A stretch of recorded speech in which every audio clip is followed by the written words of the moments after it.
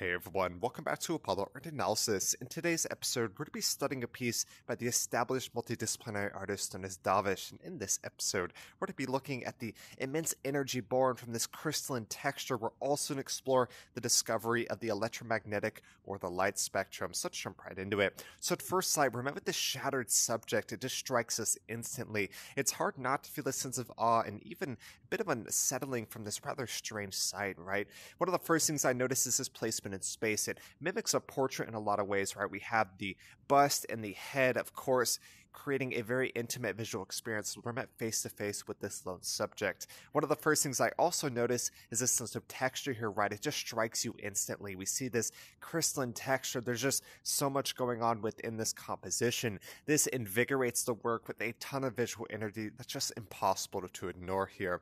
And I also notice, the impact of light and color here, right? We talked a little bit about these crystalline forms. We'll go a bit deeper in that here in a second, but you can see this quite clearly, right? We have pretty much every color possible, from yellow to green to purple, blue, so much going on within the composition at hand. So the intense vibrance of this composition and the immense saturation is bound to give even more visual energy alongside that aforementioned sense of texture. We also see these pyramids that are kind of hovering around our lone subject's head, right? This gives a unique sense of rhythm and even points to a slight sense of surrealism within this scene. I want to ask y'all, how do y'all feel when you first saw this work? Of course, the subject before us appears at least humanoid in nature in some way or another, but despite this, it feels very bare bones.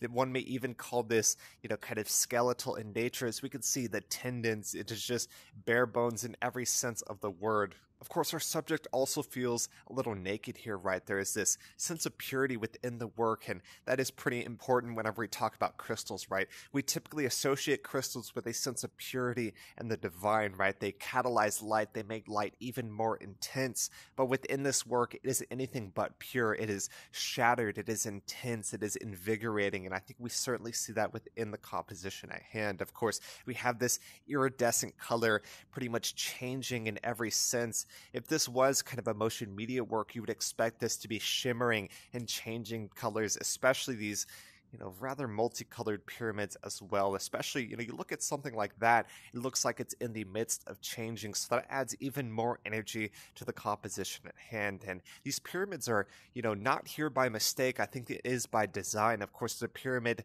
or the prism more broadly, is very important to the discovery of the electromagnetic or the light spectrum. It was Isaac Newton who first discovered that you could take a prism and put it and really reveal every color that we see within the visible light spectrum, right? We say the visible light spectrum because these are the only colors that we can see, and light was later discovered to be a wave, so that's also very important as well. So it is a wave, and it shows every color that is possible to our eye here. The original artist was talking about this fascination with the light spectrum whenever he was creating this work, so I think we certainly see the results of that within this work, right? You see, of course, every color possible within the work at hand. It is absolutely striking.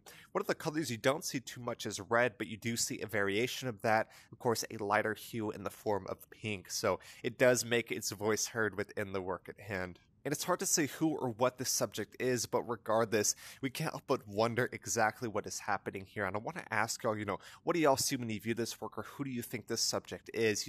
He is a man who bends and breaks the spectrum of light, and I think we certainly feel the energy present within this stunning and striking composition. So really hope y'all enjoyed today. The work before us is primarily made in the 3D art program known as Blender, but aside from that, you have some additional edits in Adobe Photoshop as well as Topaz Studio. So a work of 3D art, but some additional edits in two other programs, of course, Photoshop and Topaz Studio. But yeah, I really hope y'all enjoyed today.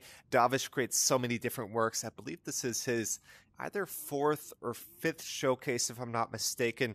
A lot of studies that I've created for this artist, and it's always a blast to study his work. So if y'all enjoyed the episode today, if you enjoyed this work of art, go check out the original artist Davish, also known as Davish.jpg.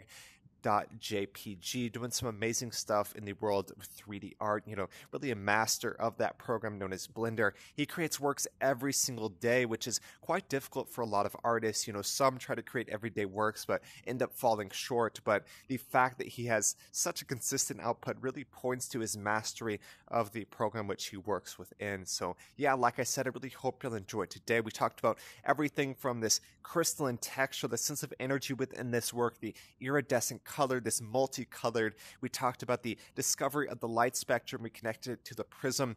We also talked about the 3D art program Blender, which this was created in. So yeah, like I said, I really hope y'all enjoyed. If y'all did, go check out the original artist Davish. My name is Apollo. This was Apollo Art Analysis, and I'll see y'all on the next episode.